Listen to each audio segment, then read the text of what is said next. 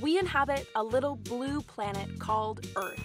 Earth is habitable because it had the right conditions and ingredients to enable life as we know it to evolve and flourish. And one of the most important factors in making our blue planet habitable is the wet stuff itself, water. It's kind of extremely important for life.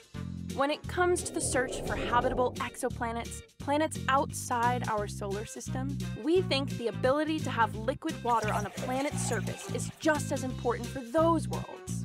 There's a handy concept astronomers use to help them figure out where to look around any given star for exoplanets that just might have the right stuff for life. It's called the habitable zone. It's the distance from a star where a rocky planet with an atmosphere could have liquid water on its surface. In our solar system, the habitable zone extends from around the orbit of Venus to around the orbit of Mars. Earth happens to be nice and comfy in the middle.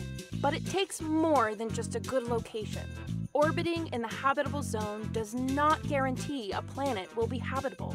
After all, the moon is right here with us, but it's certainly not habitable. Sorry, Moon. The location of the habitable zone depends on how big and bright a star is. The nearest star to our sun, Proxima Centauri, has at least one planet in the habitable zone. But because Proxima is much smaller and dimmer than our sun, its habitable zone is way smaller and closer to the star. So every star has a habitable zone, but that doesn't mean there will be planets there. For example, the star known as Kepler-90 is similar to our sun, and it too has 8 planets. But they're all huddled super close to the star, well inside of the habitable zone. But the longer we look, the more likely it becomes that one day we'll find another little blue, water-covered planet right in its own comfy habitable zone. And that would be a planet worth a closer look indeed.